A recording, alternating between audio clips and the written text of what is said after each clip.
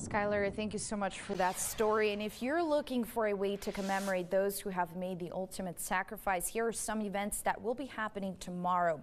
Fort Bliss will be holding its annual Memorial Day ceremony at 9 a.m. on Monday at the Fort Bliss National Cemetery, and you don't need to go through the Fort Bliss gate to get there. And over at Concordia Cemetery, a ceremony to honor the forgotten veterans will be held at 10 a.m. with a special tribute to World War I veterans who are buried there.